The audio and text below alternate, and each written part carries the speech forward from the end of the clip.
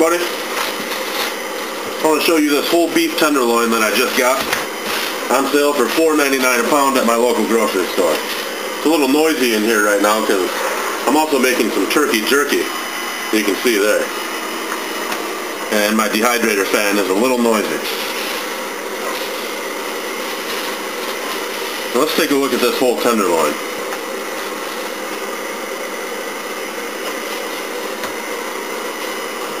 That's excellent.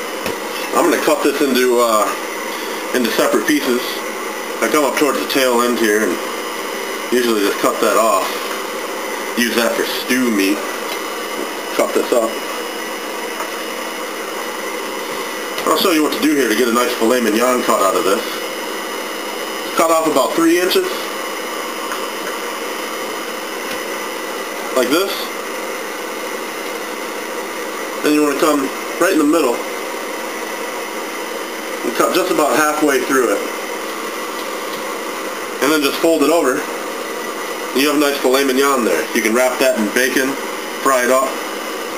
Let's do one more here.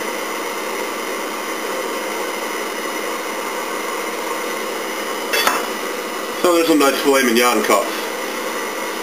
You'll probably see me grill these up in a future video. When I'm cutting up these beef tenderloins, I usually get 3 or 4 different bags going.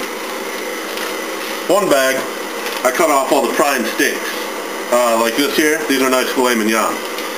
So when I label that, I call this bag A+. So that when I'm reaching through the freezer, looking for some nice cuts of meat, I know my A+ bag has my good steaks. And then for so-so cuts, I have a B bag.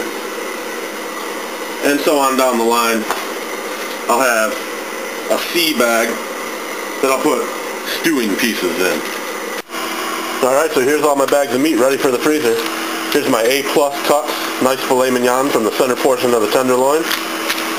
Here's my B cuts. So there's some nice filet mignon, a little bit smaller, more towards the tail end portion of the tenderloin. And here's my C bag. This is meat that I'll use for stewing or beef kebabs. So that's how I prepare a whole beef tenderloin. Hey, you know me, you touch me.